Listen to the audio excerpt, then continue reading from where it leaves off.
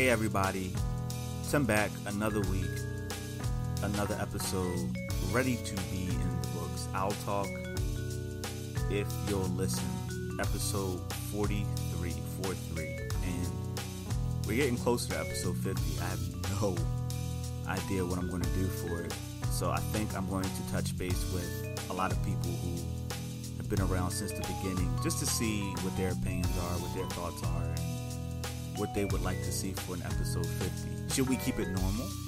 Should we just keep it the same? Should we keep it trucking, business as usual? Or do we make it big? Do we make it out of the box? Sometimes things end up being larger than life because we make them larger than life, and I by no means want to overwhelm myself or stress myself out, but the idea of 50 episodes and for a hobby, this is a hobby to me. I don't get paid a great amount for doing this. This isn't my full-time gig, and this is something I've been very passionate about. But at the same time, the hardest part about doing anything like this is to start.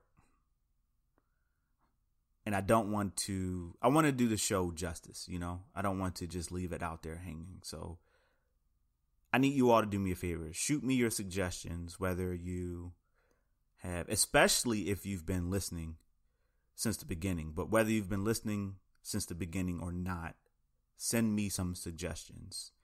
The inbox has been pretty popular, a little bit more popular than it has been previously.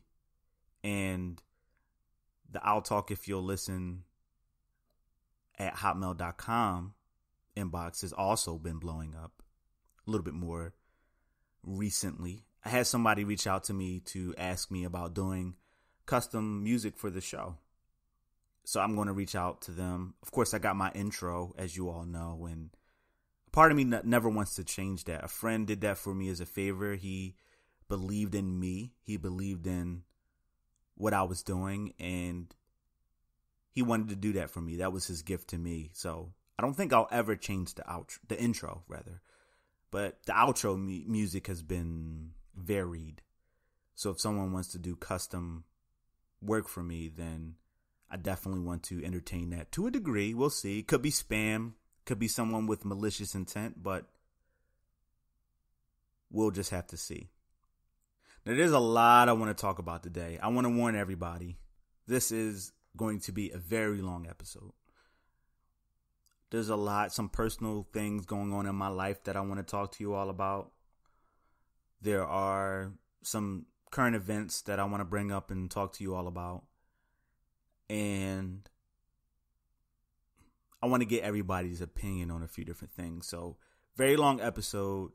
Really good friend of mine, Amanda. You all have heard me mention Amanda's name a couple of times now. More than a few.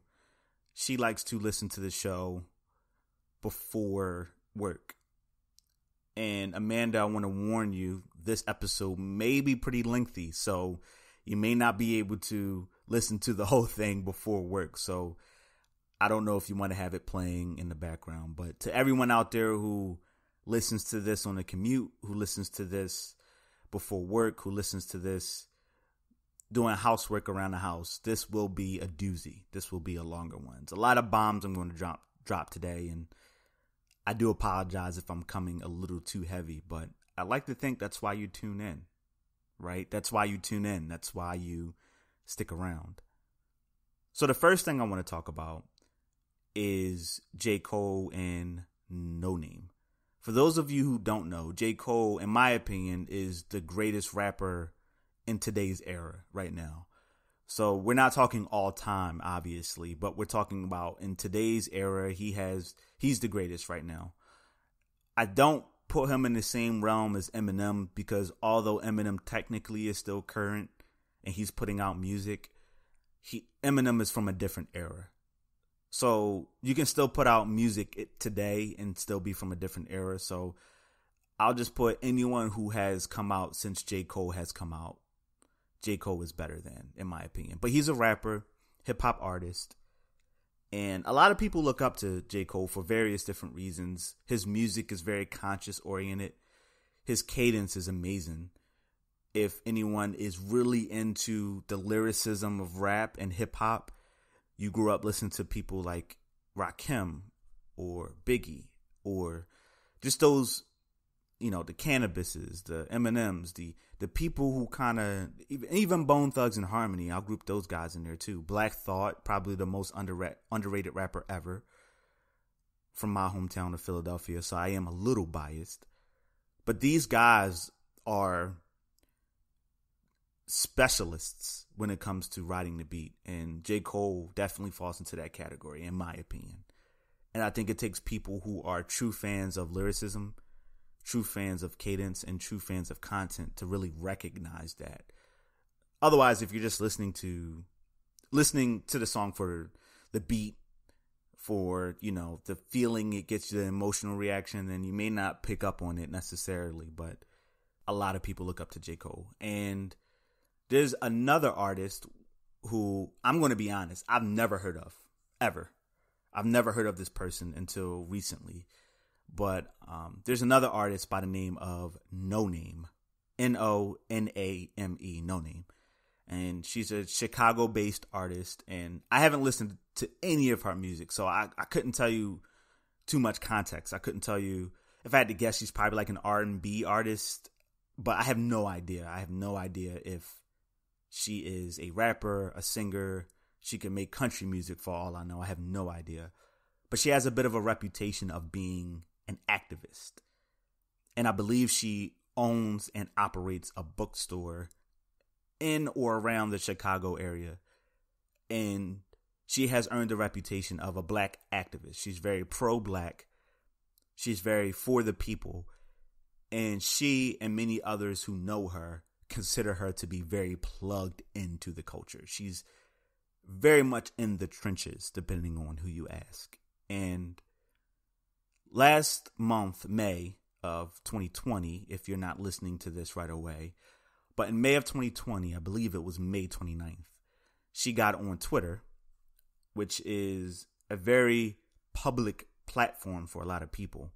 She got on Twitter and she voiced her opinions. And I'm going to paraphrase here, and you all have been listening for long enough to know, like, hey, if you really want to know about something, if you really want to get as much context as possible, this may be your first stop, but this definitely shouldn't be your last stop.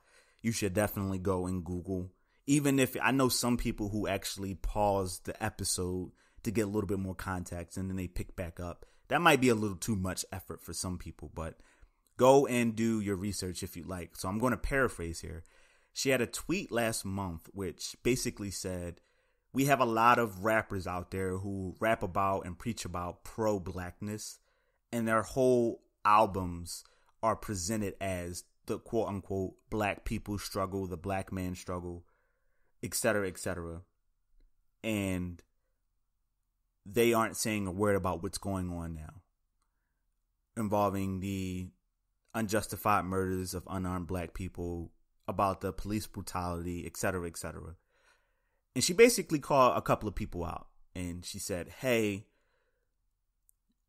people look up to you. You have a powerful platform. Why aren't you on your soapbox? Why aren't you saying things? I'm paraphrasing here, but that's essentially what her message are. She's saying these rappers out here are so pro-black, but you don't hear a peep from them. J. Cole put out a record this past week, I should say. I forget which day it was exactly. I want to say it was Wednesday night, the 17th, June 17th. But I could be wrong about it. Could be a day or so off. But he put out a record, and it was a very powerful record. I enjoyed it. Although I am a little biased because I think J. Cole is great for so many different reasons. And for anyone out there who maybe thinks that it's an irrational love or it's an irrational opinion, I would love to sit down and debate you on that, because I feel like I can back up my sentiments about J. Cole. But those close to me know I'm a huge J. Cole fan. I'm very much a J. Cole fan. And he put out content. He put out a song, a project, a piece of art, if you will. And he was very vulnerable. And part of the reason I like J. Cole so much is he's not afraid, especially as a man, more particularly as a black man. He's not afraid to be vulnerable at all. At all. So he puts out this song, and he basically talks about how he's not above criticism. He's not that arrogant or that ignorant to believe that, like, hey, I'm perfect. There are definitely areas of growth for him, and he knows this. And he said he's scrolling on his timeline, and, you know, there's people out there who praise him and think he's much bigger than he really is. His words were, they're fooled by my college degree. So in other words, he has this piece of paper with some ink on it. And a lot of his fans, a lot of his listeners, a lot of his supporters kind of put him up on this pedestal where maybe he shouldn't be at because of his college degree, or maybe because of the content of some of his music. And you can make the argument like, hey, they wouldn't think that if his style didn't justify that.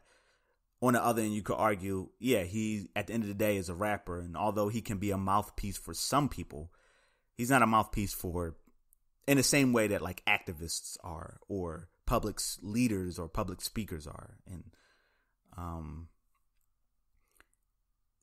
you know, he got on this record and said that.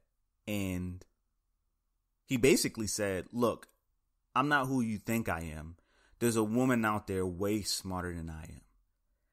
And here's where a lot of people, I had one listener of the show reach out to me and debate, argue, you know, it's tough. Like, things can be lost in context over social media, so it's tough to put a word on it.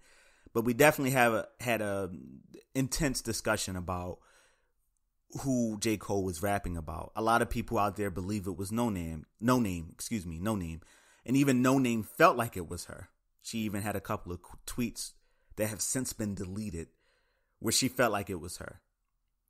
And I think it's an amalgamation. I think it's an idea of the person that No Name represents. And I'll get to what I mean by that in a second. But although I do earnestly believe that No Name may have been the inspiration for the certain thoughts in the song, I think J. Cole's intent, and this is the beautiful thing about art, right? Art can be interpreted in many different ways, but I think J. Cole's intent was, hey, although this person may have sparked or fueled or may have been the foundation of these thoughts, this piece is definitely about a lot of people who fall into her category. This is a representation of this type of person. And he basically rapped about, hey, you're way smarter than I am. You're speaking from an elevated position because you're much more aware. And in the song, he had lyrics akin to, she definitely reminds me of someone who was raised in a privileged household where her parents or her peers or people she looked up to schooled her and educated her on the black person's plight and struggle in the US of A and just in history in general. And not everybody has had that privilege. I mentioned on a couple of episodes ago personally that I am very much ignorant when it comes to black history. I am very much ignorant when it comes to black history in America or black history otherwise. And I manned up to that. And J. Cole kind of said something similar to that. Like, hey, I don't know much as you do. And he basically said, like, hey, instead of speaking in a condescending tone, instead of basically penalizing us for being ignorant, for looking down your nose at us and thinking you're above us, why don't you speak to us like children and kind of uplift us? We're the same people that need to hear the message that you're putting out there, and you're attacking us.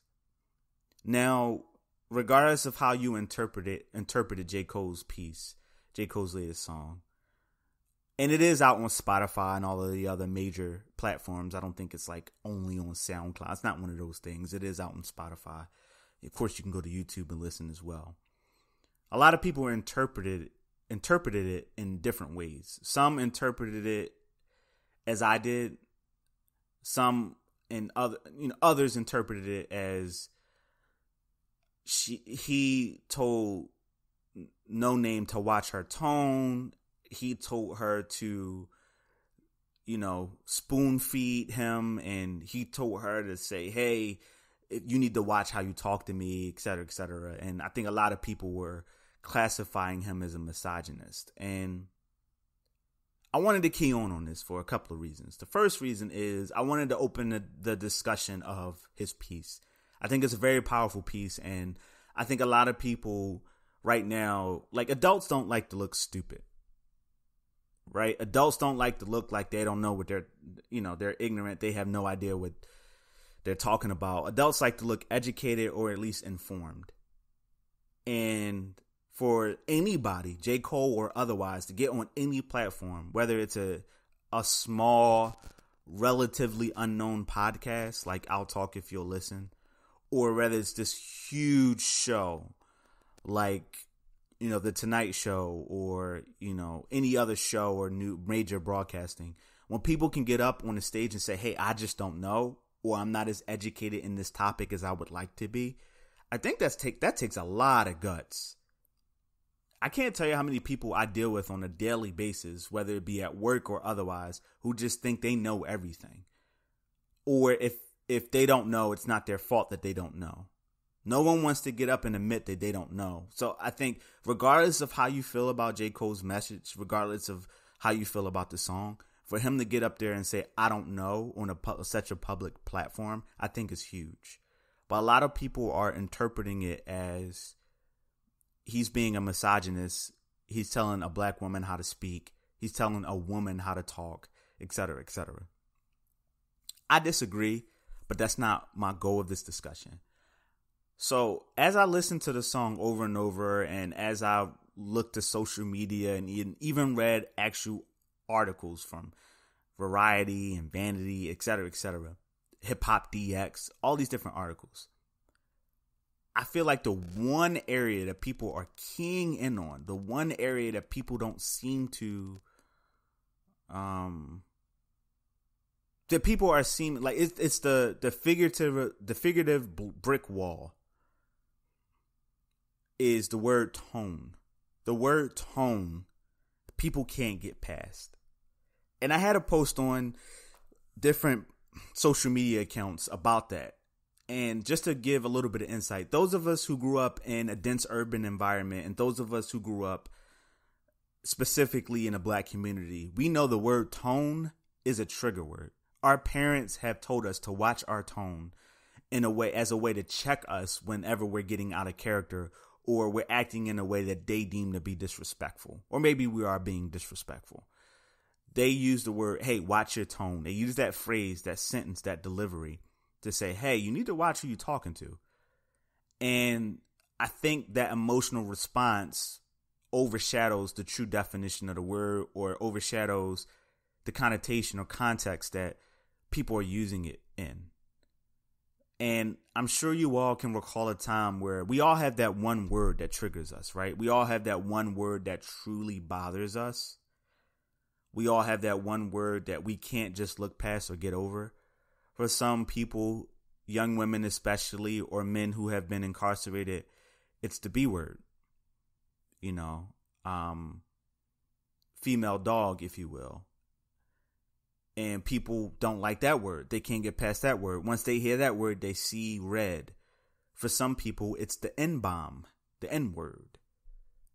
They see or hear that word, they, again, see red, and they can't stop seeing red. They're a bull chasing the red flag. And they forget everything else. They forget every parts before or after that word. All they hear is that word. For other people, it's different words. It's curse words. It's derogatory language.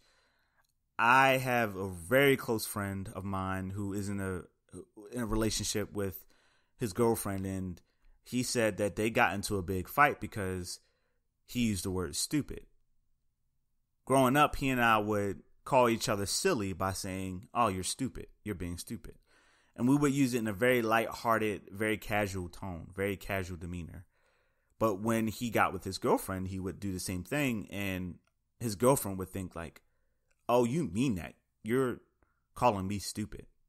I had a discussion with a close friend today who said his girlfriend doesn't like to be told to shut up, even if it's in a playful manner.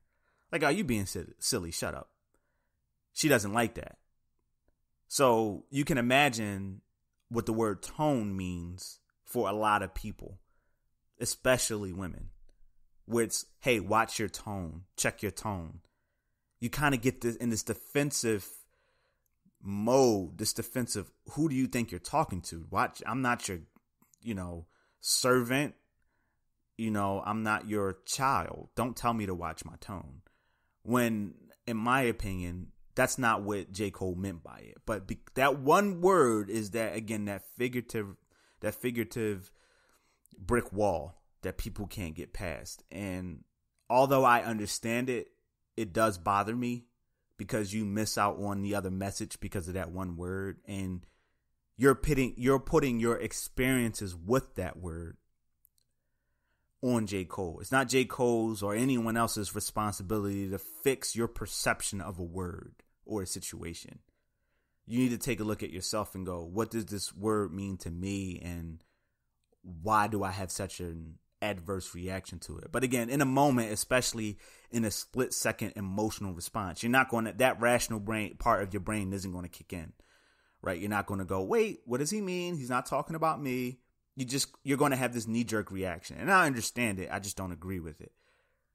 But I encourage everybody to go and listen to this song, listen to J. Cole's message, and try to hear where he's coming from. And the part that really resonates within me personally is, and I've talked about this in the past, and you'll even hear a little bit about this in the interview that I do at the tail end of the show, but we have a lot of people in different areas. I had an episode in the past where I interviewed a female gamer who felt like she wasn't accepted in the gaming community because men would look down on her. They wouldn't accept her.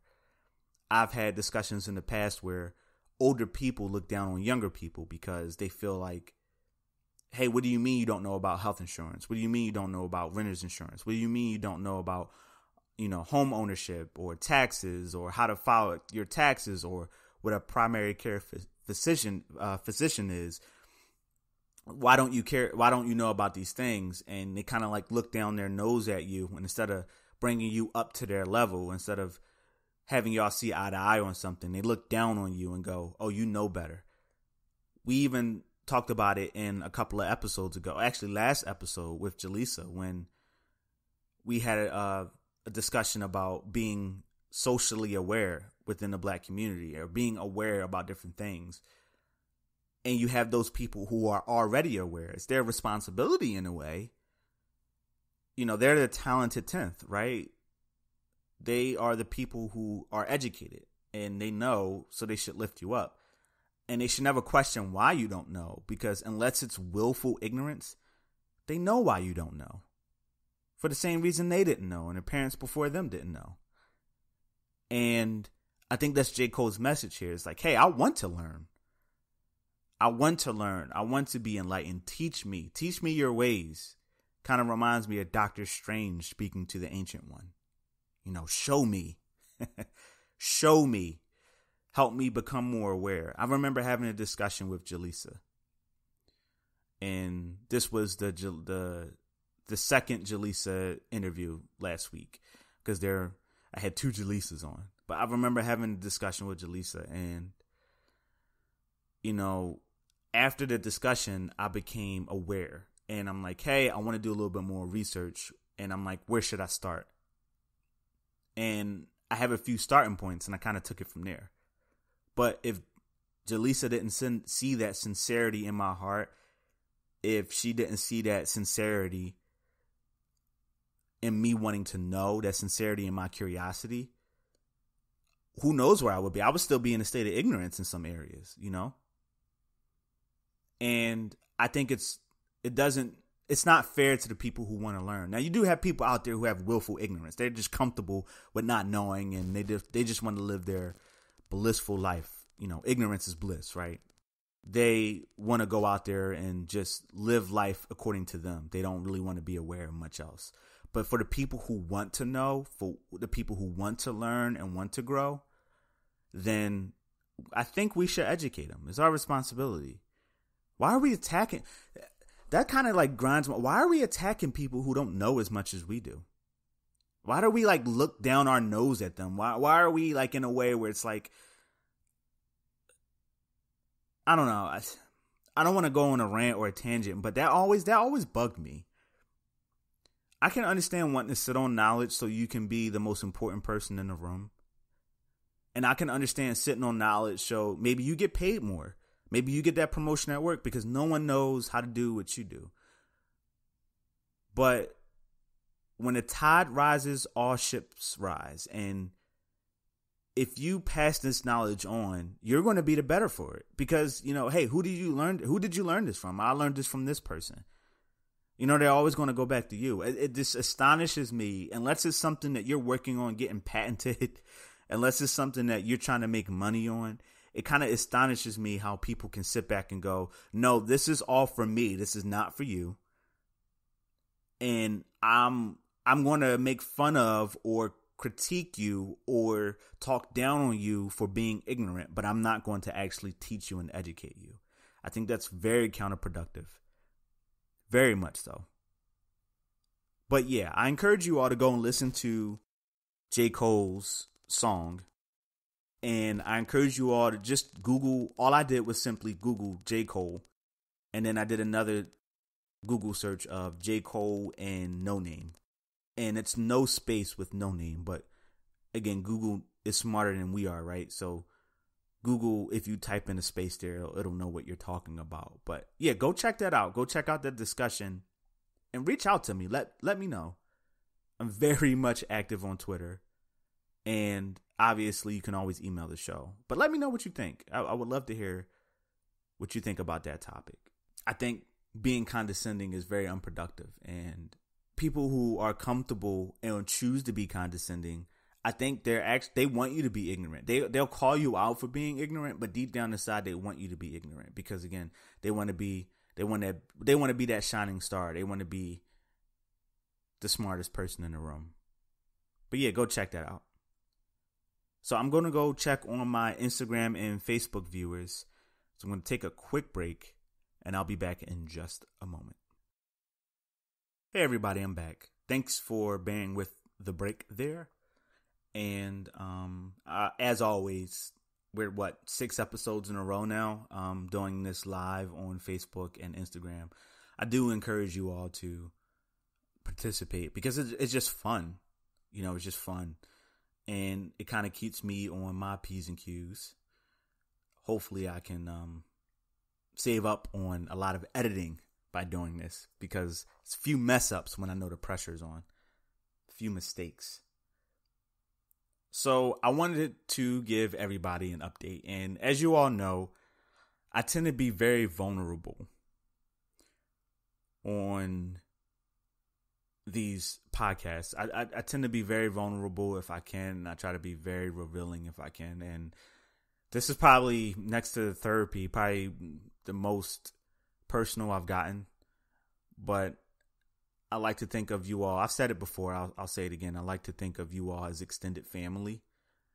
And the majority of the people listening, this is their primary source of communication with me. They may not be able to reach out every day and call. They may not be able to reach out every day and text.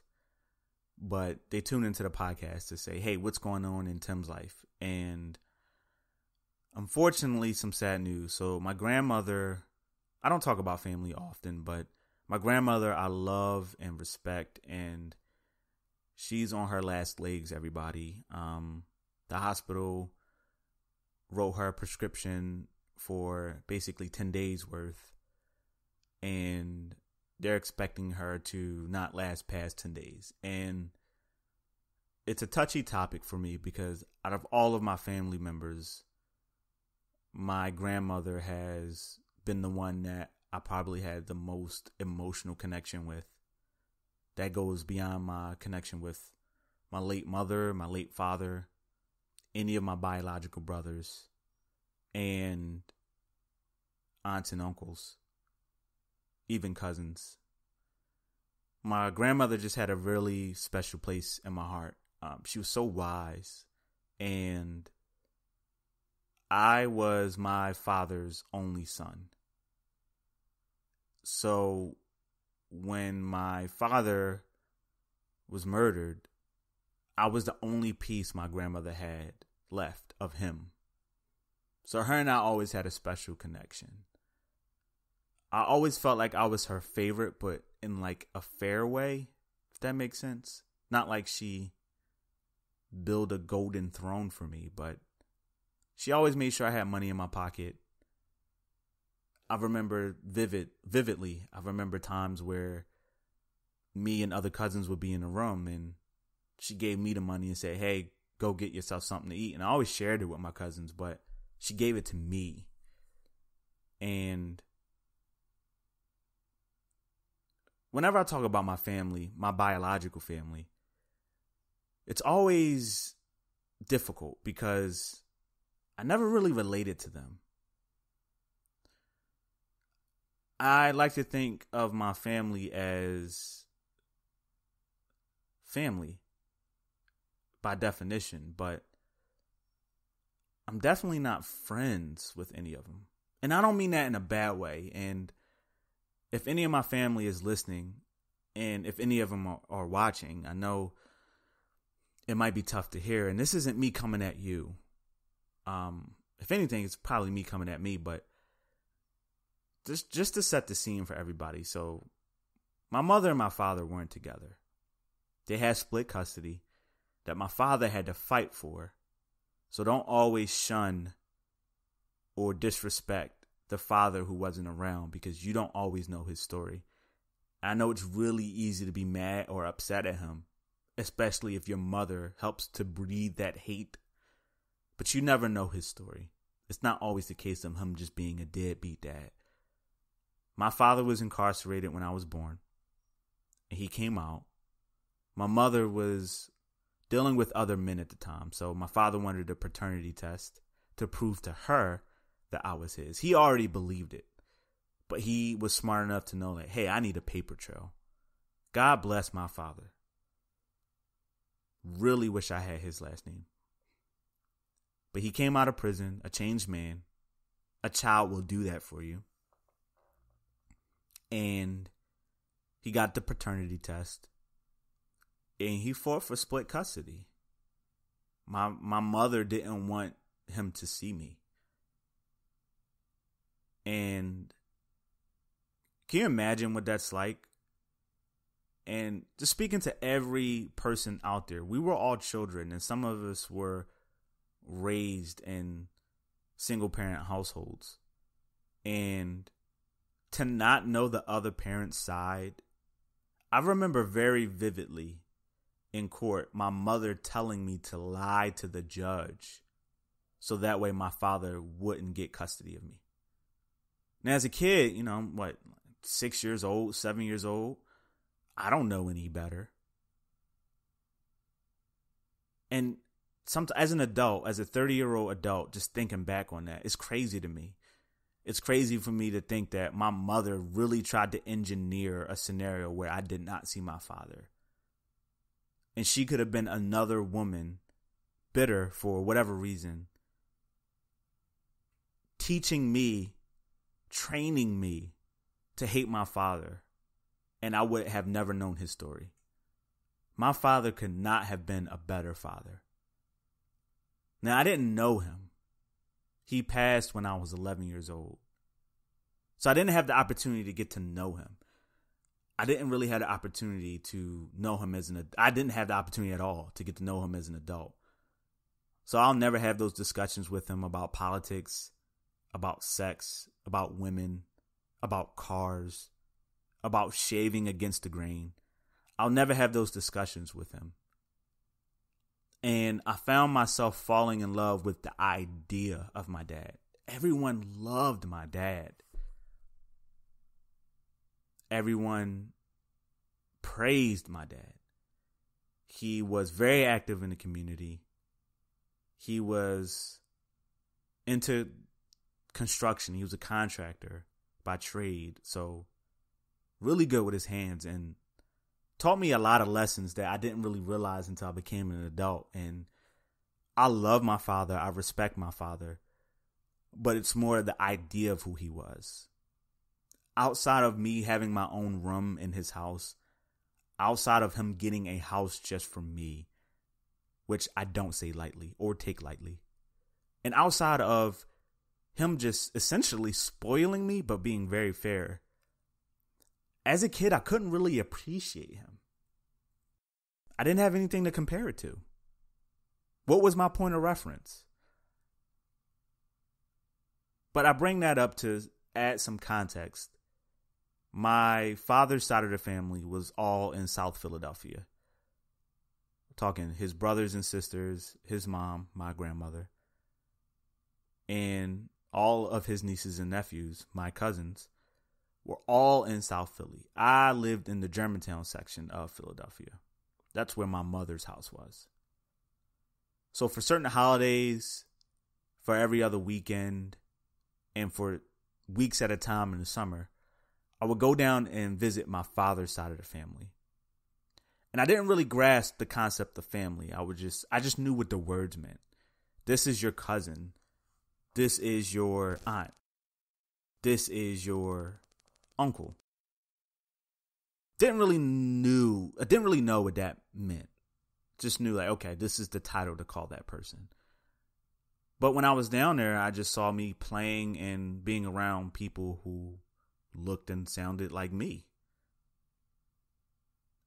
I had great moments, but I never really had the opportunity to bond with a lot of my cousins. And the cousins that were a little bit older, who had big aspirations, responsible aspirations, and didn't want a life in the streets, they moved away before I got a chance to get close to them. For the other cousins that stuck around, they were in and out of jail or really into the streets, whether it be drugs, whether it be violence, whatever the case may be. And some of them are really good people. You know, it's just that typical story of black boys and girls getting caught up at what's around. They're getting, after a while, you take advantage, or you're at the disadvantage of what's around you. And I don't fault some of them for that.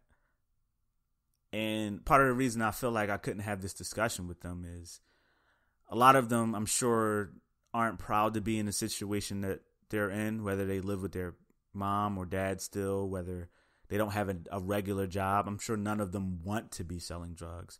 But there are some of them who just don't put forth that effort. You know, they're too proud to flip burgers. They're too proud to work for somebody else. They're too proud to punch a clock. Or in some cases, too lazy to. And I think it takes a very mature discussion, a very mature person, to have these types of topics in a discussion.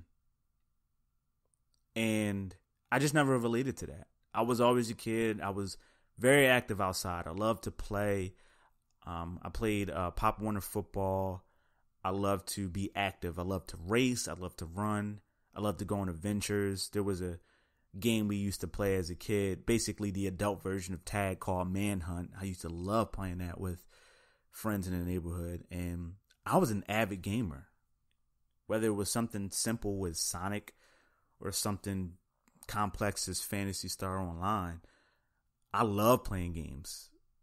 And unless we were at a pool party, unless we were at a Dune Day, unless we were at just a block party, I never really found myself spending too much time with my cousins. You know, I never really spent too much time with them. And I think that was I didn't have that time to like relate to them. And I look at my girlfriend, I look at other people that I know, and I look at how close they are with their parents, how close they are with their family, how close they are with their extended family, how much they want that familial bond with their family members. I just never had that. And I think I wasn't even given the opportunity to want to desire it. I couldn't desire it. I didn't even know it was something that was desirable. For all I knew, I was going down South Philly. I was seeing these people. I was being told that they were my family. In some cases, being forced to hang out with them. And I want to be very clear. I don't want to be dramatic by any means. I genuinely enjoyed my time with some of my cousins. I even have a favorite cousin, and she knows who she is. But when that happens, you feel kind of out of place. I dress differently. I talk differently. I just have different values. And when we have different values with somebody, it doesn't mean your values are better or theirs are worse. It just means that they're different. And when you go down, and again, a part of me wants to warn my cousins and say, hey, this is not me coming at your neck. But there's another part of me that says, I don't really care because we don't talk that much anyway. But there's some cousins there. So I went down to see my aunt and I ran into her son, my cousin, the oldest of her sons. And he and I just had a talk. For those of you watching and listening to the show via Instagram and Facebook Live, I'm actually wearing his hat now. This is his clothing line. And he and I had a talk, and I related to him in a way that I've never have related to him before. And I related to him in a way that I can count on one hand how many times I've related to my actual blood. And we were just talking about goals and aspirations, about his clothing line, where oh, sorry about that. Here, let me turn the volume off of the laptop. But he and I were talking about where he envisions his clothing line. What's the next step? The website, the distribution, looking at manufacturers, and that's my lingo. For anyone who knows me, they know that's my lingo. Hey, what are we doing to get better?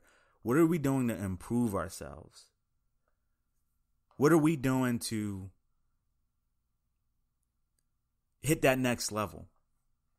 And I love talking to him. I say, hey, man, I want to start wearing your stuff in my videos. I mean, your family, I want to support you, but I like your mindset. You're not, hey, wait for it to fall in my lap. You're more like, hey, I'm going to go get it. And then there was another time, this was years ago, I went down to check on my family and visit my grandmother when she was doing well at the time. And I usually make my rounds. I'll start with her and then I go to different aunts and uncles and cousins' house. And there's one cousin in particular who lived in his mother's basement and didn't work. He doesn't work. He just sells drugs. And, you know, there was nothing for me to talk to him about, y'all. And I don't know, I say that in a way that doesn't sound like I don't think I'm better than him. I just think I'm different. It's that same scenario where you know a group of friends or a group of people or even your coworkers where they say, hey, the local Renaissance fair is coming to town. And you're like, well, I am not into that. And you just don't go. That's kind of how I look at it. We all can agree that selling drugs isn't ideal. It's not legal. It's not something that you want to build an enterprise off of in an illegal manner. But what can I talk to him about? You know, like the only video games that he play are 2K, Madden, and Call of Duty. I can't talk to him about The Witcher. I can't talk to him about Overwatch. I can't talk to him about Diablo. He doesn't have a steady pay job. You know, he doesn't punch a clock. I can't talk to him about some of the challenges I have at work where, you know, hey, do I have this discussion with my boss about my promotion? And in all fairness to him, I probably can, but I don't feel like I can. I guess that's my point in all of this. I don't feel like I can. So I never had that genuine connection long term, only in moments, only in random sporadic car rides home, only in random sporadic moments at the bar where we shared an intimate moment, a deep philosophical moment, but nothing long term. Now, a part of me resents them a little bit for never reaching out to me. As I mentioned earlier, I lived in Germantown. They lived in South Philly. None of them called me. None of them called my mother, hey, can I come over? None of them solicited their parents for a night at my house. Hey, can I go over to Tim's house to spend the night? None of them wanted to be a part of my world. And whether that was intentional or unintentional, it was still my reality. I always felt like I was the one going down. And even after my father passed, I had no legal, nor did my mother, had no legal obligation for me to go down there. I went down there purely on the strength of my grandmother. I went down purely on the strength of trying to make a relationship with them. But there were times I went down there and literally only ever seen my grandmother. I came home to an empty house, so to speak. Why? So-and-so got locked up last week. So-and-so is out in the streets. We don't know when he left. We don't know when he's coming back. And so-and-so doesn't live here anymore. We kicked him out for selling drugs. And I just never had the opportunity to relate to them as an adult. And I just felt so different. So you have this obligation. I'm your cousin. I know what that means. I'm your nephew. I know what that means. I'm your grandson. I know what that means. But do I really? One of the biggest things that my girlfriend and I bump heads on is our relationship with our families. And my girlfriend doesn't know a reality where family doesn't exist. She doesn't know a reality where family isn't there for you. She doesn't know a reality where family isn't a part of your life. It's just there. So it's tough for her to grasp the concept of me not wanting to be a part of her familial gatherings, even today. Now, obviously, I kind of wanted to be left alone because I'm dealing with some emotions with my grandmother. And anyone who has lost a family member will understand where I'm coming from when I say sometimes when you're around other people's families, you envy that situation. You start to think of your family and you don't want to be around. In a really weird way, you don't want to be around positivity because it kind of reminds you of what you don't have in a really weird way. So sometimes she's like, and I know I feel it in her body language. I feel it in her demeanor. And she, to her credit, she doesn't come out and say it verbally. But I know she's wondering, like, hey, why don't you want to be around people who want to love you, who want to be family members for you? Why don't you want this? It's this great thing. It's this wonderful thing. It's a awesome experience, and they want you to be a part of their lives. Why don't you want to be? And that's because I experienced a life where that wasn't a thing. So it's normal for me to not want to be around family or not need to be around family. I remember one time her and I were in Walmart and she was freaking out because she forgot to get her older sister a birthday gift, and she didn't know what to get her, and she was kind of freaking out. Now she freaks out about everything, but she was freaking out about, the possibility that her sister wouldn't get a gift from her. And I remember just thinking to myself, I couldn't even tell you when my cousin's birthday. Unless my cousin's birthday is like near mine, I have no idea when they are. There's one cousin's birthday who is in August, and the only reason I know that is because when we were a kid, we used to go back and forth about who was older before we understood the concept of you can be born in the same year but still be younger than somebody. So that's the only reason I vividly remember when her birthday is. It's in August. But other than that, I have no idea when my cousin's birthday are. And I'm sitting here thinking the concept of being anxious or apprehensive about presenting a birthday gift or getting a birthday gift for a family member is so foreign to me. I don't have any input here.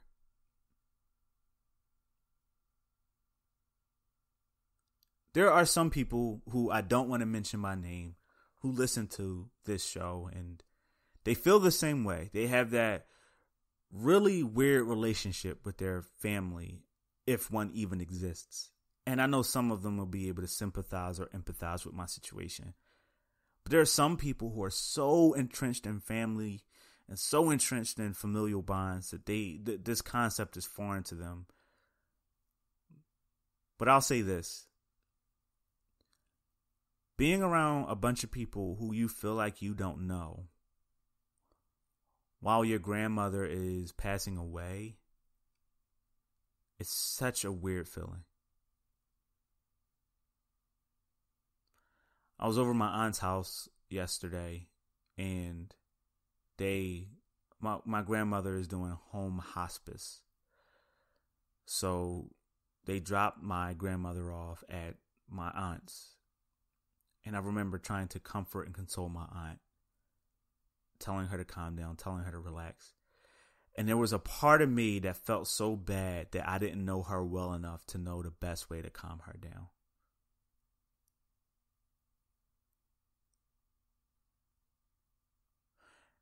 That ate at me, man.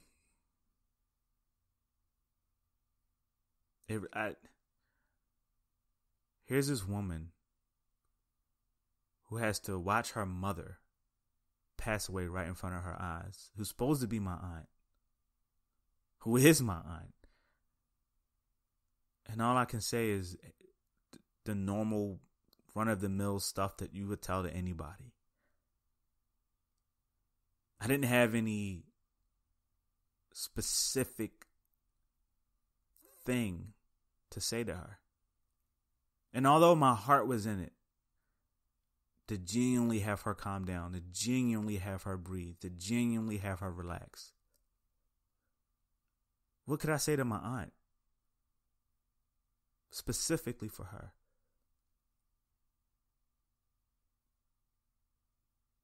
That eats me, man. I'm trying my best not to get emotional here. But it's just crazy to me that you can know somebody your whole life and not know who they are.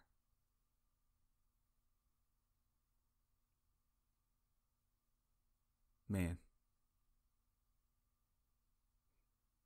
Wait, guys, I think I'm going to take a break right here and check up on my Facebook and Instagram followers and see how they're doing, to see if they have any feedback, and just kind of collect myself a little bit. But I'll be back right after this break.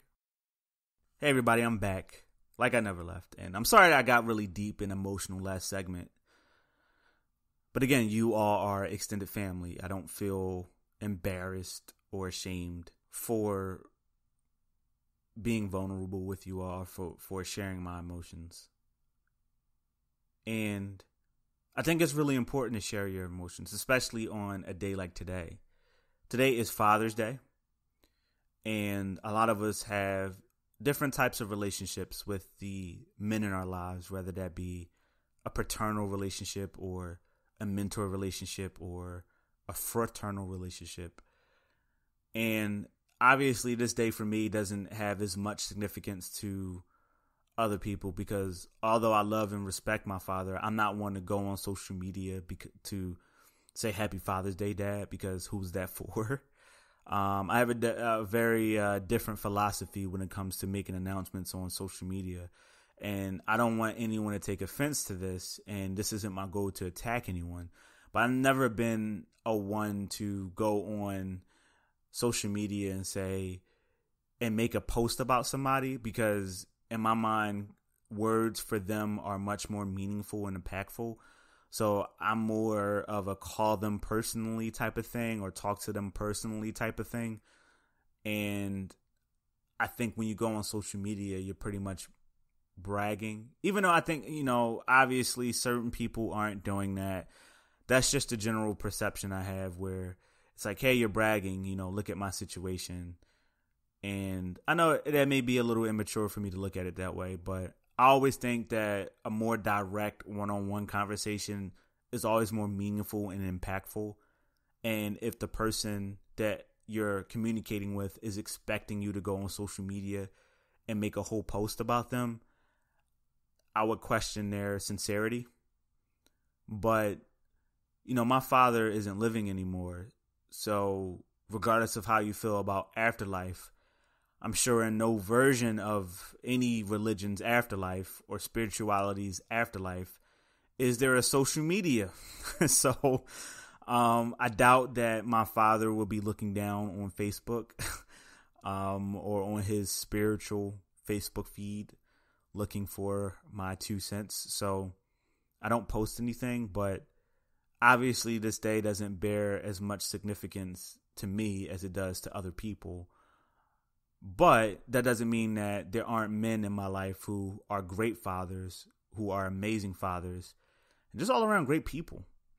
There's one particular friend of mine, brother of mine, that I've met back in 2013 when I became a Mason, and he's my line brother. But he's much older than I am. He is 20 years older than I am. And he has been a very positive influence in my life.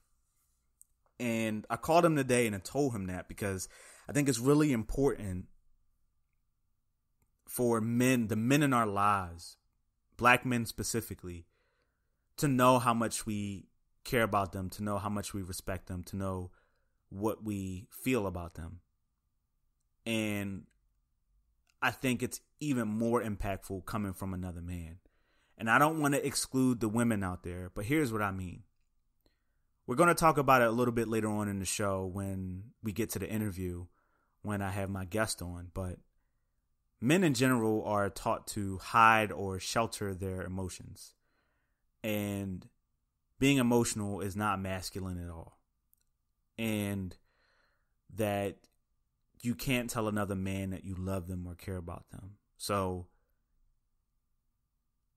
use the other 364 days, 365 on the leap year to express this. But if you don't, use this day more than others to reach out to a man in your life and tell them how much you love and respect them.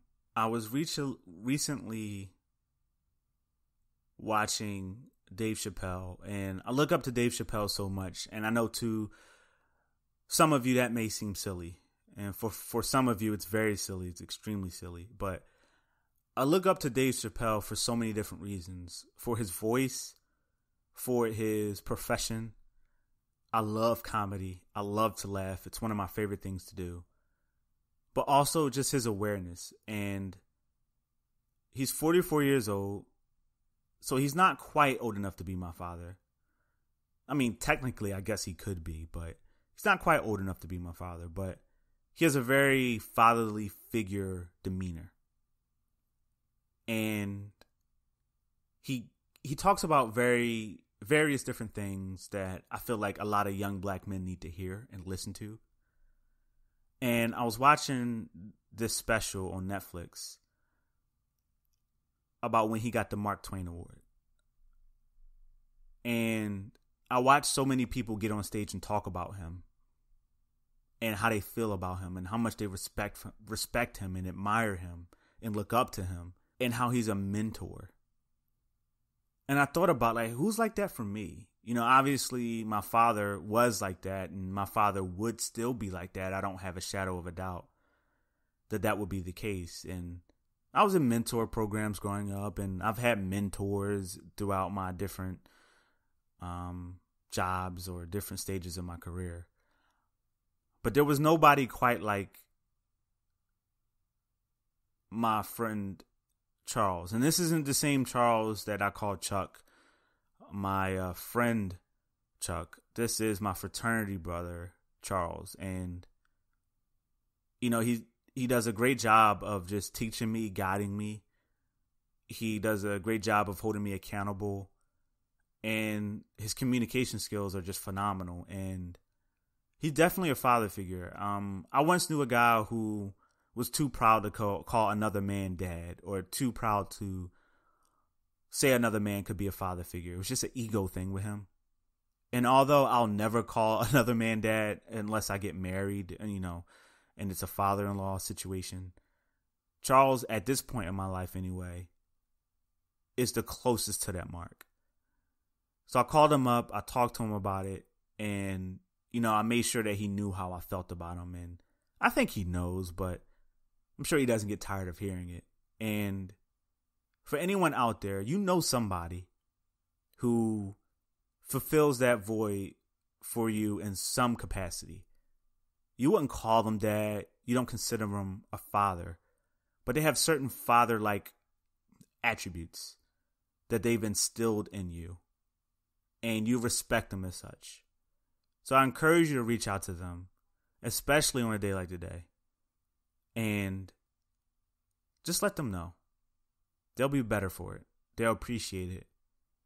And they'll be able, it's much more meaningful when you say it to a person while they can still understand it versus someone who's in a comatose state, or worse yet, an urn or a gravestone or tombstone rather. Just throwing that out there. Comedy is so important to me. I brought this up when speaking about Dave Chappelle, but comedy is so important to me because, like podcasting, it's an opportunity, it's an avenue for people to say and discuss whatever's on their mind. And the thing that's beautiful about comedy and podcasting, Dave Chappelle said it, where they're on some stage, behind some mic somewhere, there's a champion for you. There's someone who feels exactly like you do, who can be a mouthpiece for you, who can talk and articulate and showcase things that maybe you don't know how to, quite how to do. There's someone out there for you, voicing their opinions, fighting for your right to have one. And I think it's one of the last sacred arts, man. Like, we live in this whole cancel culture age, and it really bugs me that we can't say what we want to say. And I can't tell you how many social media warriors out there, and I don't want to sound like an old man, but how many people out there where it's like, I don't agree with what you said. I don't agree with what you said. I don't like what you said. I disagree with what you said. So therefore you need to be canceled. You don't need to do another show. We don't need to buy tickets anymore. And there were people actually saying the same thing about J.Cole. Earlier in the show, we talked about his record. There were a lot of people out there saying, hey, cancel J.Cole. And I think that's crazy, where it's like, hey, I don't want you to be able to put food on the table because I don't agree with what you said. I think that's crazy that we're so sensitive as a culture. We've reached a point where we're so sensitive and we're so obsessed with our own opinions that if someone gets again, say that whether it's Donald Trump, as polarizing as some of his statements are, or whether it's your local politician, the fact that we can get up here and say, hey, screw this person's policies, screw this person's lifestyle, screw everything else about this person. I don't like what they said in this instance, or I don't like these instances where they said certain things. So cancel them. They should lose their job. I don't want them to be able to put food on their table anymore. And I think comedy and podcasting, although not immune to this cancel culture, is definitely one of the last sacred playgrounds to get on your platform, to get on your soapbox, to get on your pedestal and speak freely and say what you got to say. It's one of the last sacred places to do that. And this is one of the reasons why I love this art so much. I love this thing so much. I can get on here and basically say whatever I want. And of course, you're always responsible for your words, and you always have to deal with the consequences. The moment you say something, you're creating an opportunity for someone to form an opinion about it. And you can't control what, people think or feel, and you can't control how people take something. But at the end of the day, if you're listening and you've been on that side, and I know a few of you have been, and I've been involved in some personal conversations with you all, where you feel like, hey, this person should be canceled because I don't like what they said, or I don't support this person because I don't like what they said. I want you to know it's their right. I'm sorry. I want you to know it's your right. It's your right to have that opinion. It's your right to feel that way. But it's also that person's right to say and do whatever. Now, again, if you get up and you say something extremely racist or derogatory or discriminatory, obviously it's your right to say that, but you also got to deal with the consequences. But I think the consequences in this culture, in this day and age, have been totally blown out of proportion. And there's no middle ground. It's no, hey, we deserve an apology. It's no, hey, give this person the opportunity to clarify. It's no, hey, let's go look for more context. It's, let's take a snippet of what this person said. Let's make a headline out of it. And let's form an opinion based on 2 minutes of an hour-long discussion.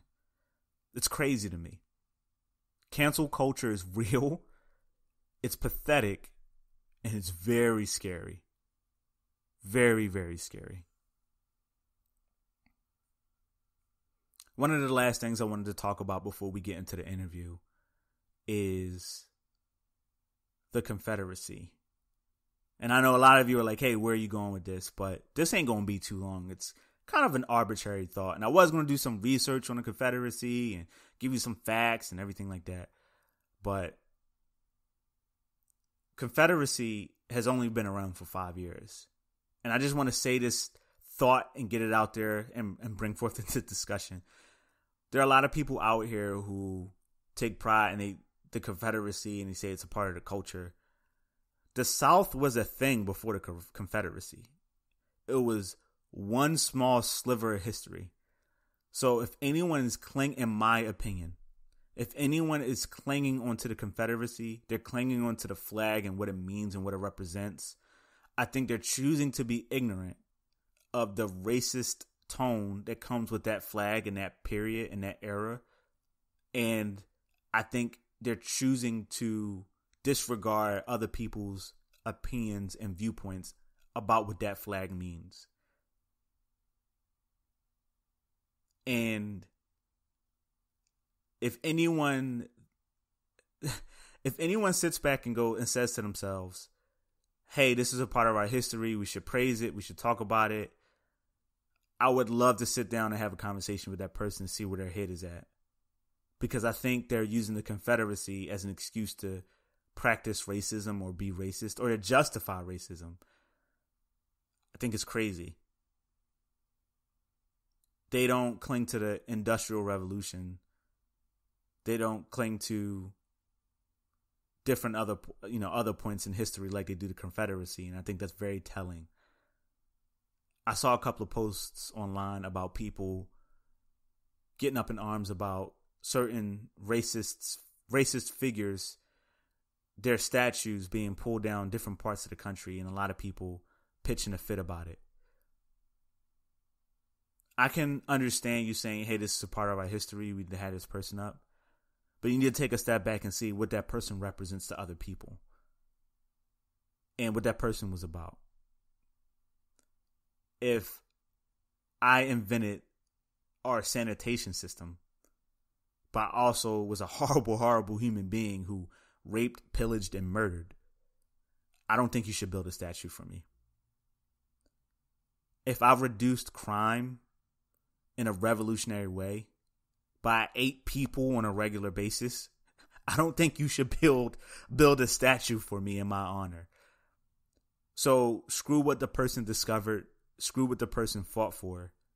If they owned slaves, if they were pro-slavery, and if they were a very racist person, or if they were a racist group of people, probably shouldn't have a statue about that person out of fear of what that might represent.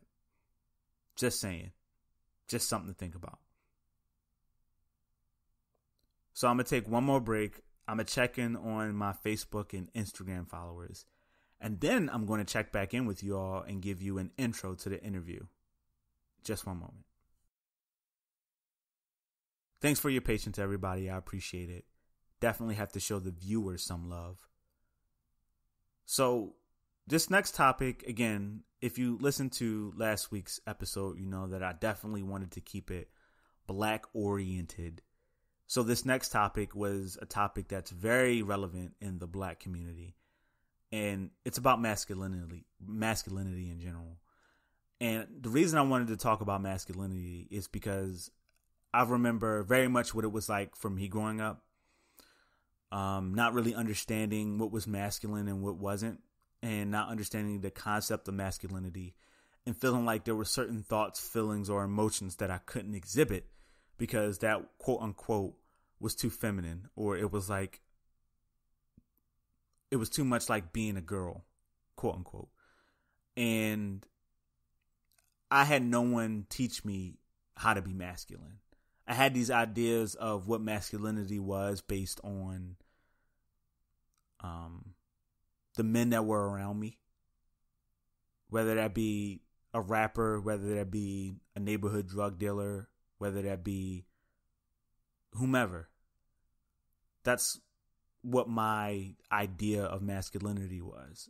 And I remember listening to what most people don't realize about men is the heterosexual men anyway, is that we'll do almost anything for a woman. We'll do almost anything for a woman's attention because we want to have that woman's attention. And I remember hearing so many things from the women that I grew up around on what they found attractive, what they found as manly or masculine, and I tried to emulate that without even fully understanding what it was. My goal was to get their attention. In some cases, my goal was to get in their pants. So I wanted to be marketable to them. I wanted, hey, what about me is desirable? Let me exploit that. Let me exemplify that. And this concept of masculinity was so foreign to me, but here I am trying to be masculine. I did a little bit of research on this topic, and I saw a few polls, and the general consensus was most boys know what they want to be in life or know what job they want to have before most women do. And the reason for that is we get these ideas shoved down our throats on what we're supposed to be. From my experience, I know there are a lot of people out here who are going to listen to this and say, hey, that's not true. But you got to keep in mind, this is my experience. This is my reality, and many others just the same. From my experience in my childhood, girls were told that they could grow up to be whatever they wanted to be. They could be a doctor. They could be a lawyer. They could be an engineer. They could be a teacher. They could be a basketball star, an athlete, a stay-at-home mom. They could be whatever they wanted to be. Men, we were told we had to be involved in a profession that brought home the dough, brought home the money. Or we had to be something that required a lot of manual labor. We had to be a police officer. We had to be a firefighter. We had to be something that was very entrenched in the sciences. We had to be an astronaut. We had to be a physicist. Things of these nature. So you can understand how being a boy going like, hey, I don't really have a choice. I have to pick these things. And in certain urban environments, you had to be a rapper, a drug dealer, or an athlete. Those were your choices. You didn't really have many men in lab coats in the neighborhood. You didn't see many men who were politicians coming home from work with that briefcase and that blazer. You saw the guy on the corner who had all the girls with a really nice car. That was masculine. That was some sort of occupation. That was the goal. My next guest, he and I, and this is a repeat guest, we talked about this at length, and I don't want to spoil or ruin a lot of the interview, but there were some things that I wanted to reference, that I wanted to speak about, and I wanted to mention it here. So here's an article that I found. This is from the Pew Research Center, and its title is Americans' Views on Masculinity Differ by Party, Gender, and Race. It's not too old. It was published last year. And I just wanted to read this article to you all. just to let you know that, hey, while women are being told how to be feminine, men aren't necessarily being taught how to be masculine per se. We're just being told like, hey, this is what masculinity is. And everyone has this concept. So check this out. I'm going to read this whole article. It's not too long. I am going to read it. And I would love to hear what you all think. And again, if you want to reread this, this is from the Pew Research Center. And again, it is titled Americans' Views on Masculinity Differ by Party, Gender, and Race. New guidelines from the American Psychological Association warning against traditional masculine ideology and a viral Gillette ad have sparked a national conversation about men and masculinity, with some saying concerns about masculinity should be taken seriously, and others denouncing what they see as an attack on masculinity. A 2017 Pew Research Center survey found that about half of Americans, 53%, say most people in our society these days look up to men who are manly or masculine, with women more likely than men, 62% versus 43%, and Democrats more likely than Republicans, 58% for Democrats, 47% for Republicans. To hold this view, about 2/3 of men who say society looks up to masculine men, 68%, say this is a good thing. A narrower majority of women, 56%, say the same. Views differ more widely along party lines among Republicans and Republican-leaning independents who say society values masculinity. 78% say this is a good thing, compared with 49% of their Democratic and Democratic-leaning counterparts. Relatively few men, 9%, say it's very important to them personally to be seen by others as manly or masculine, while 37% say this is somewhat important to them. Black men are more likely than white and Hispanic men to say it's very important that others see them as very masculine. 23% of black men say this versus 7% of white men and 8% of Hispanic men. So I want to pause there for a second. Being masculine is very important in the black community. So much so that you get made fun of being a homosexuality. Being a homosexual, being gay as a kid. If you do anything slight, like even hug a guy, tell a guy I love you, you're deemed as gay and you are not a man, or at least not manly. So when I say that this is very, very true. Being masculine is very important within the black community. And the article goes on to say, and while about 1 in 10 Republican and Democratic men say this is very important to them, Republican men are more likely to say it's at least somewhat important to them to be seen as very masculine, 51% versus 42%. When it comes to how men view themselves, about 3 in 10, or 31%, say they are very manly or masculine. 54% describe themselves as somewhat masculine, and 15% say they are not too or not at all masculine. Again, race is linked to views about this. 49% of black men consider themselves to be very masculine, compared with 34% of Hispanic men and 28% of white men.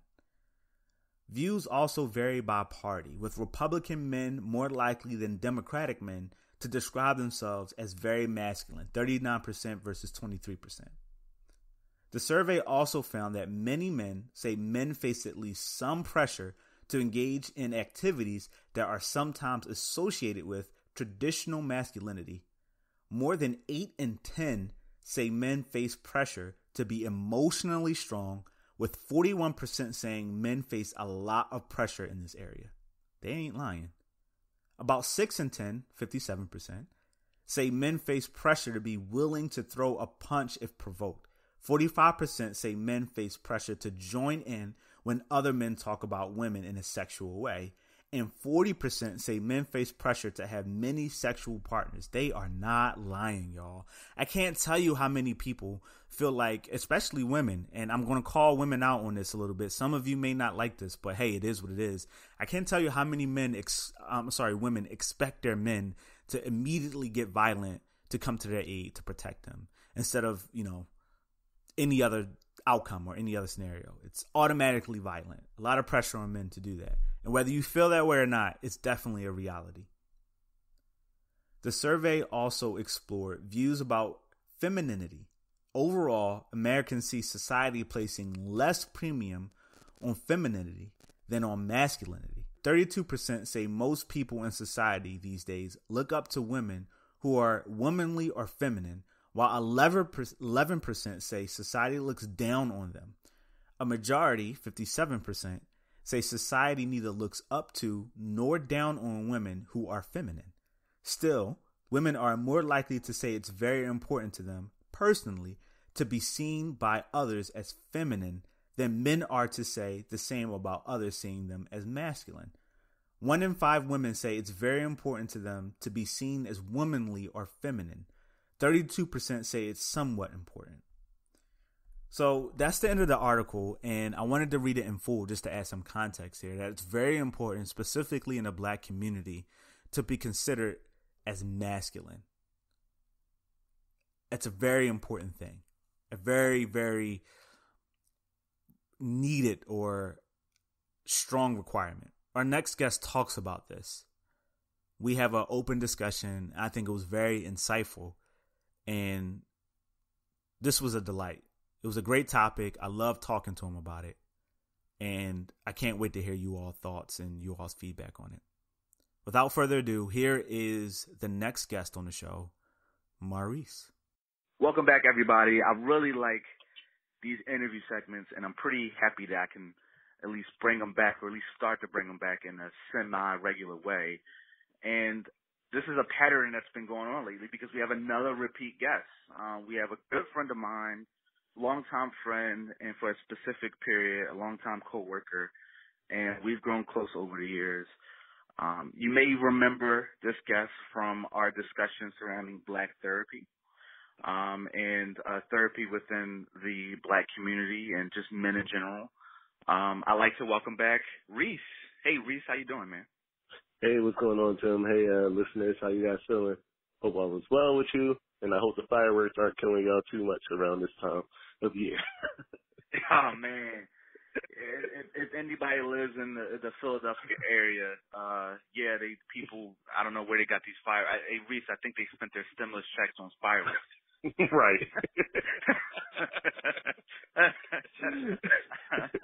They got quotas in me, man. We were offline, everybody, and I apologize if this interview gets a little goofy. It's just Reese and I have great chemistry. Offline, Reese and I were talking about a previous job and how our districts were divided. Hey, Reese, I think they have firework districts within the city, and maybe they're competing. They got district managers and like, we need to get our numbers up, y'all. South Philly beating us. We can't have that.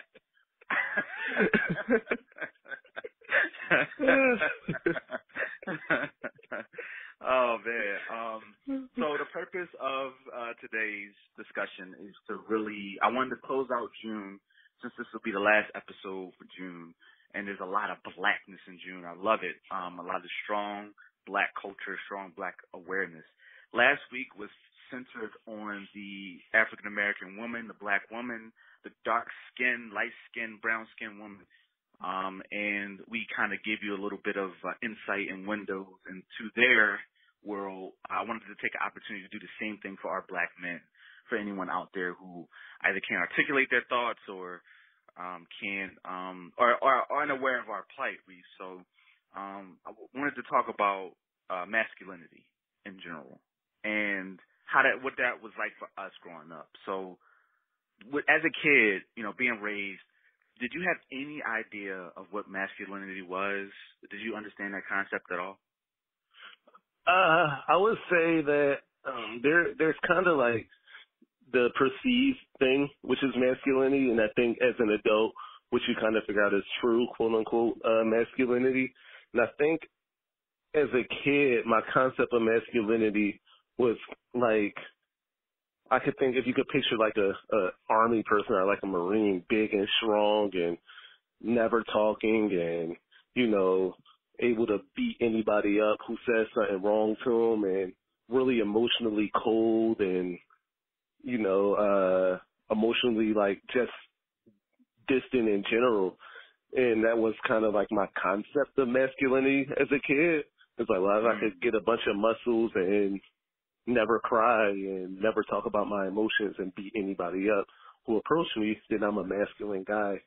I think as I've gotten older, I've learned that, those are probably the opposite of what I would consider a masculine man. But my view as a kid and my view as an adult of what masculinity is are two completely different things. Wow, that's really insightful. And I think a lot of people don't realize that, these kids, these boys, these young black boys have a misconception of what masculinity is. And I think as a society, we do a really poor job of taking accountability. And I think a lot of times we want to point the finger at any and everything else other than the people or the things that matter. And if you let society tell it, it's media, right? It was the rappers we watched growing up, the 50 Cents, the Tupac. Mm-hmm.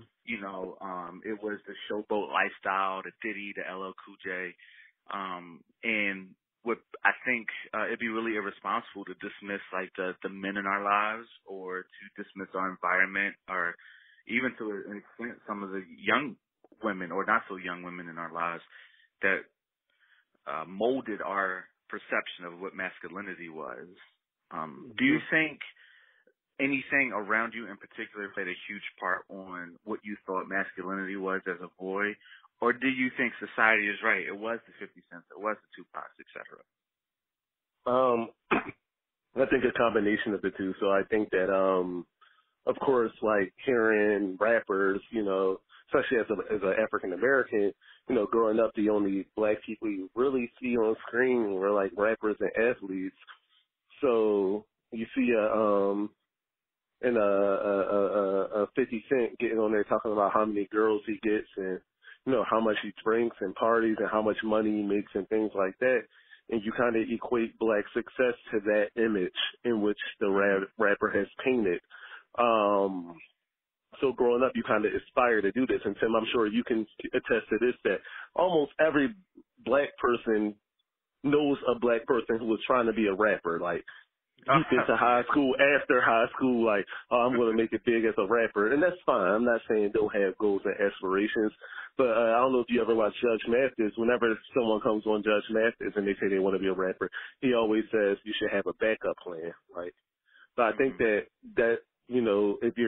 if you can't dribble a basketball, if you can't catch a football, or if you're not specifically gifted musically, it's tough to get like a real image of what masculinity is as a young black boy, living in the inner city of Philadelphia. 100%. And I totally agree with you. If you didn't know somebody who wanted to be a rapper or was an aspiring rapper, then you were that rapper. Right.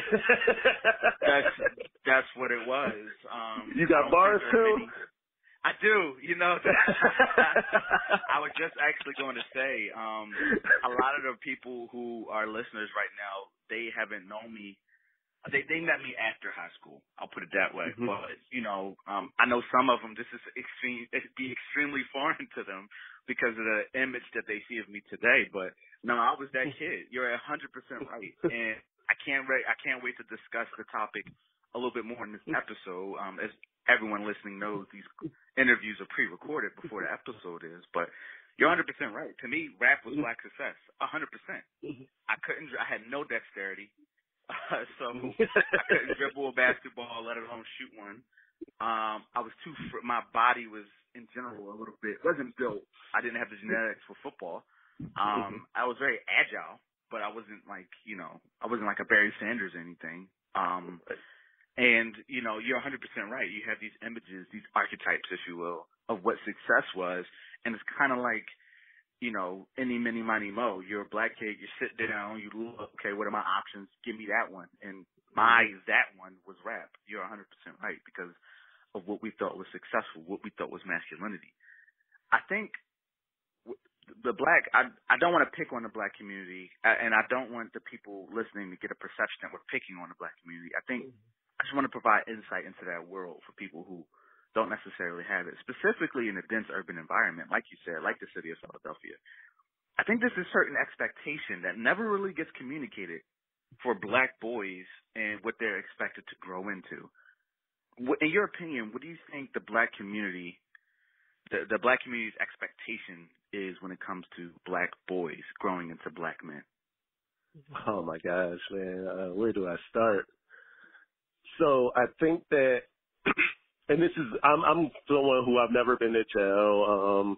I don't have no athletic scholarship. I actually went to college on an academic scholarship. And I think that awesome.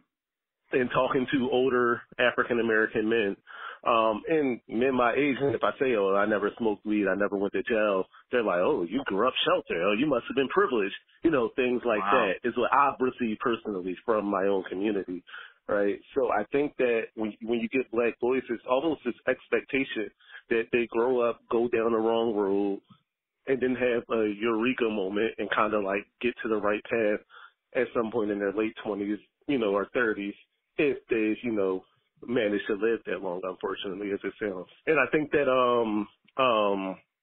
the struggle there is there are kids who aren't necessarily into that lifestyle of selling drugs, of playing athletics. There are some kids who are just rather sit in the house and play video games, and due to whatever environment it is that they grew up, due to what they see pushed at them in the media, due to how they feel as though they should behave like they don't feel like they could be themselves, and they transform into like these images of what they've seen, and these images that have been painted out to them.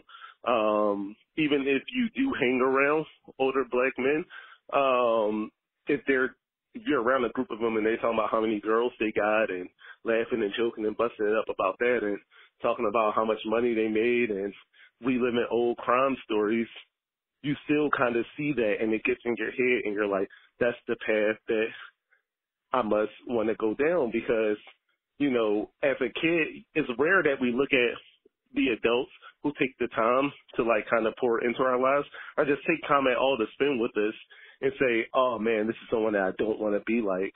Like, you're like, oh, this person, seems pretty cool. They've made it, they're doing it. You may not know their full story. And then you kind of hear them talking. They're like, oh, yeah, I used to do blah, blah, blah. You're like, oh, that's the path I have to take to be like so-and-so, so I'm going to follow in those footsteps. And I think that tends to be what happens a lot with our young boys growing up. And in addition to just kind of like just this perception that at some point you got to go down, like completely down the wrong path to get to the right path, or you grew up sheltered or privileged or whatever the case may be. I think that's incredibly insightful, Reese. And the biggest takeaway I can take from that is we're given these expectations, but we aren't given the roadmap to get there. 100%. We're told you need to be successful. We don't get a definition of success necessarily. We get images, and that becomes our definition. We get told, hey, you need to be wealthy. You need to make money. You need to have your own house. You need to have, and before we even talk about, heterosexuality and homosexuality within the black community, we're told like, hey, instead of be with who you want to be with, love who you want to love, hey, get as many women as possible, and never settle down, or whatever the case may be. Or if you do settle down, like, hey, get a wife. But we're never told like, hey, make sure this young lady's head is on straight before you settle down with her, or hey, young ladies will go to respect you if you respect them, and or hey, this is how you get a house. You got to get your credit. None of that. And I think, and I know I've mentioned this in the past in previous episodes, but we kind of get to this really weird gray area. Like, you have a little small window of opportunity to ask these questions of the older black people in the black community, because if you ask when you're too young, hey, what's the credit score? Hey, how does insurance work? Hey, what's a deductible? What's a copay? Why do I need homeowners insurance or renter's insurance or any of these things? Oh, you're too young. You'll learn about that when you get older. And then, when you're in your 20s, when you're probably getting your first apartment, when you're probably getting your first serious relationship, when you are probably considering home ownership or these different areas, when you are scheduling your own doctor's appointments and you got to deal with insurance now, you go and ask that older black mentor, that older black leader, hey, I called and I tried to set up a appointment, and they asked me who my primary care physician was. I don't know what that is. What do you mean you don't know what that is? Like, that's crazy. How old are you now? And it's like, well, I asked you when I was 14, and you told me I didn't need to know about it. Now that I'm 24, I'm too old. Oh, I had to ask when I was 17. That's what it was. I'm sorry, I didn't get that memo. You know, and you're 100% right. We're given the roadmap, we're given the destination, but we're not given the rules and expectations. This is a very interesting topic, Reese, and I think you provide a lot of good talking points, and I feel like we can go on this forever. But just one last question for you: as a black boy, you get all these images of what to look up to and what to aspire to. You would think that we would internalize that, and when we grow to be fathers, that we would want to be that person for our sons, for our daughters, etc. Where do you think black men in general drop the ball at when it comes to fatherhood? What do you think is necessarily our fault, or what do you think is a result of the environment that we grew up in? Man, I'll try to keep this quick. There's so many ways I could go with this. Take your time, brother. Take your time. I think that largely speaking, black men in general, when you become a father in general, I should say, not just black men, you're not always at a point where you're the wisest individual. So, like, I was 20 when I became a father. I'm 32 now. So, I mean, a 20-year-old's wisdom isn't the same as a 32-year-old's wisdom, right? So the things I valued at 20 might have been, getting girls and doing this. So raising a child at that young of an age, your mindset is kind of off. And, I mean, I'm blessed to be I'm blessed to be in a situation where I was kind of able to stay guided and stay focused through that time. But there are some people who you see 30, 40, 50-year-olds who still are like out there chasing women and, still selling drugs and still running the streets and still doing, things like that. And we have this thing that you hear a lot in the black community where it's just like, oh, I'm okay. Oh, I went through this. Oh, I was all right. Oh, well, they did it to me growing up. So, and you kind of feel like, oh, well, because my mom and dad might not have, done this for me and I came out okay, it'll be okay if I do this to my child. And like, that's like where I would say it begins at. I think that we need to do a better job of protecting our children from some of the traumatic experiences that we had growing up. Like, for example, my mom and dad fought and argued like pretty much my entire life. And when my son was born, one of the first things I ever said to his mom was, I said, I will never argue with you in front of him. Like, I will never, like, we will not argue. If I get to the point where I'm getting frustrated, I'll even leave the room. We come back another time, but I'm not arguing with you in front of him. And that's something that I've stuck because I didn't want him to have those same experiences as me. So I feel like as a community, we just have to do a better job of saying, okay, I felt this way when this happened to me, rather than saying I felt this way and I survived it. So if my child feels this way, they'll survive it too, like I did. You have to shield your children, shield the boys and the young ladies from some of those experiences that we had that hurt us, that scarred us, that left us sad, that left us crying, that, have us in positions where we need therapy and we need medications and things like that to deal with things. If we do a better job of shielding our black kids from some of these traumatic experiences, then I think that we'd be in a better. I think that's a place to start, to change the image. Wow, that's really deep. I'm gonna go. I know we can talk about this offline, Reese, but this is just so good. I want to go off script here a little bit. Watching your parents argue in front of you every day, what type of impact do you think that had on you? I can tell you now, like, I'm really emotionally distant as an adult, and I really flee conflict as an adult. And I know that that's where that stems from. Like, And when I sense something's getting like riled up or conflicty, or if I sense myself getting frustrated, I'm really quick to dismiss myself from the situation rather than engage or do something like try to crack a joke to kind of lighten up the mood or environment. Or just kind of like, okay, you got it, like dismissive of it. That's a huge impact that had on me. And even in a relationship sense, when things need to be discussed, be it, I had a girlfriend at one point, I just used to always say she was right because I just didn't want to argue with her. Like, wow. Everything, even if I knew, like, with 100% certainty I was right, if I sensed it going into the direction of an argument, I was just like, you're right, I'm sorry, just to avoid it. And it's not healthy, but, again, that was kind of the way that I've learned to deal with it growing up. And it wasn't until maybe a few years ago that I was like, okay, you got to approach some of these conflicts. You can't avoid them your whole life. They're going to happen.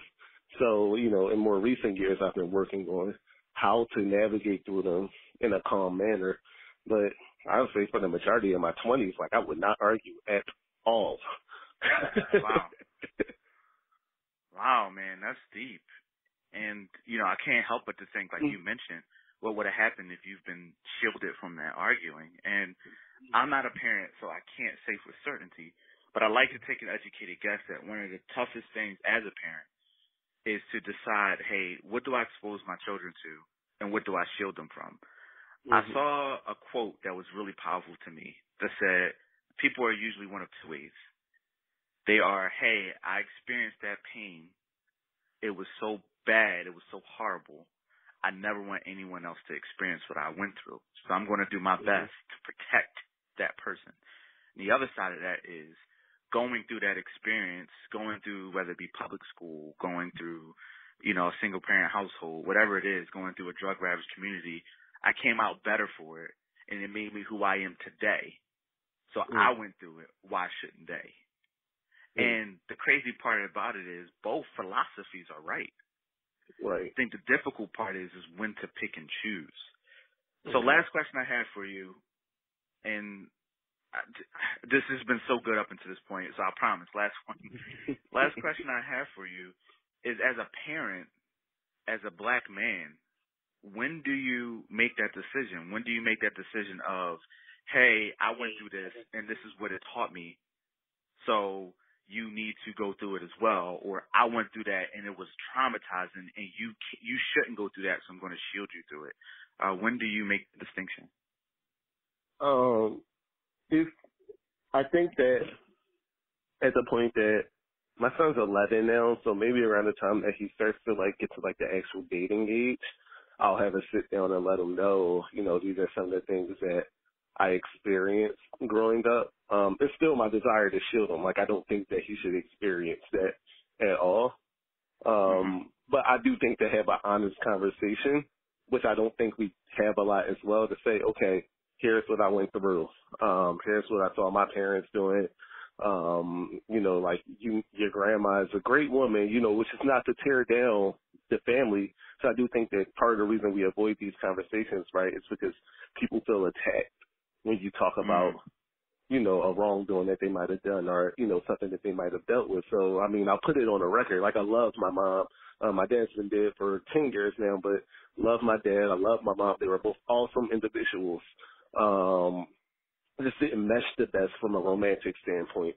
But they were both awesome. So I have to put that out there every time I say it because I know my mom will listen to this and I don't want to get no angry text messages.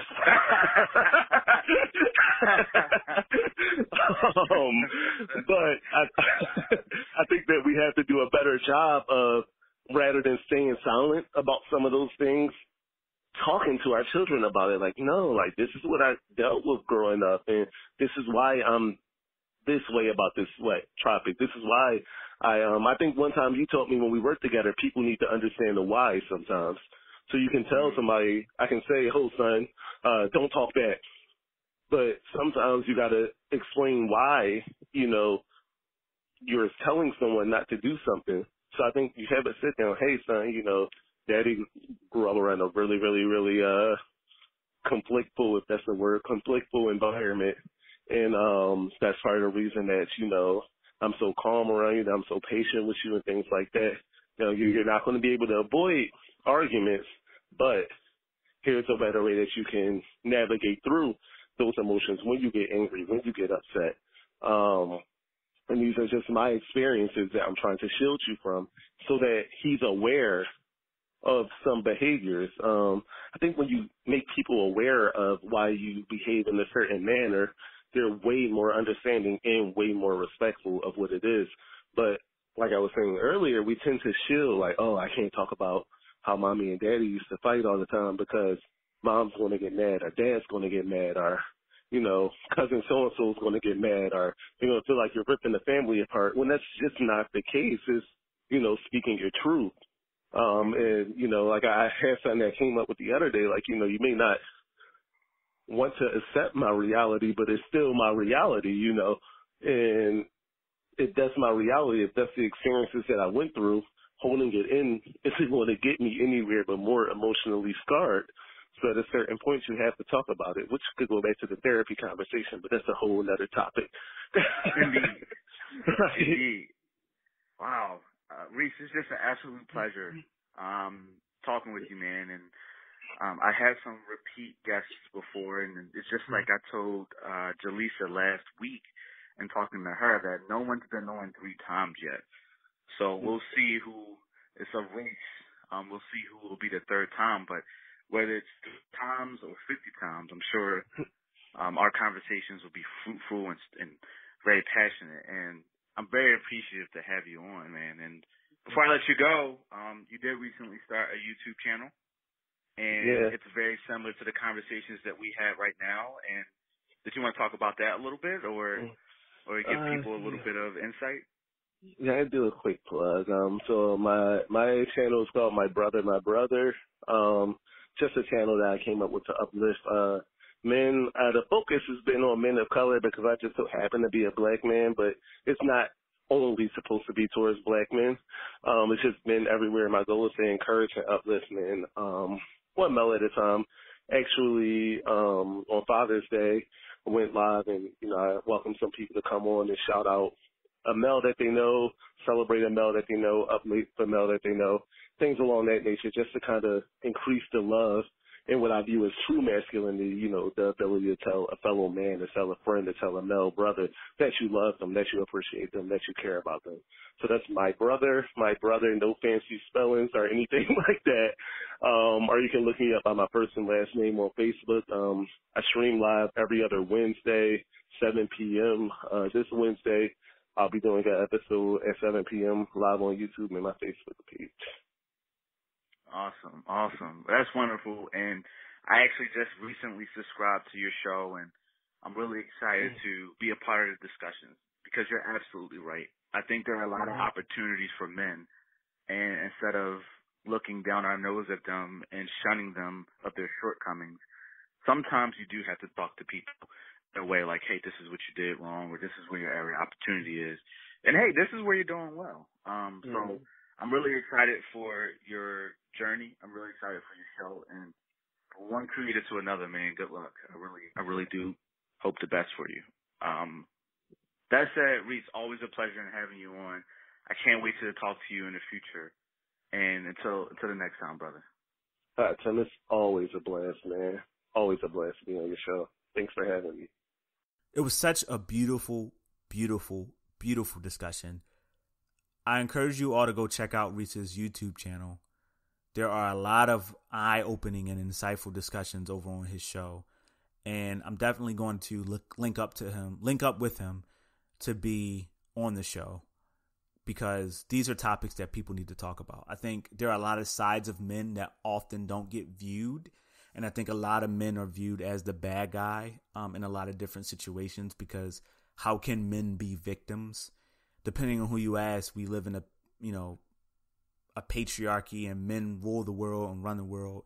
And that may be the case in some areas, but because of that narrative, people can't see men as vulnerable or as victims or as someone who needs support or as people who need support. So I really appreciate the discussion from Reese. I appreciate the topic. And again, I encourage you all to create the discussion. Reach out to somebody you know and say, hey, do you expect me to be masculine if you're a man? And if you're a woman, reach out to someone to know and say, hey, do you feel obligated to be masculine? Is that a thing? What does masculinity mean to you? And you'd be surprised. Reese also talked about a few things from our perspective of being black boys, of being black kids. And I think that was incredibly insightful too. And the purpose of all of this is for you all to be educated, for you all to be a part of the discussion, right? Because you never know who could come onto the show next and voice an opinion or a thought that is very relevant to you and your life. So definitely reach out. Tell me what you want to hear about. Tell me what you want to discuss. Or hell, tell me if you want to be on the show. And maybe you can be that mouthpiece for somebody else who's listening. This is always fun. I can't tell you how much passion goes into the show. I can't tell you how much thought goes into the show. And I can't tell you how much love goes into the show. For all of you who want to send your condolences for my grandmother, I do appreciate it. I mourn in a weird way, so don't take it personally if I don't reach back out. And to everyone who wants to be a part of the show, you know how to contact me. And Reese's YouTube will be in the description of the show as well. This is always fun.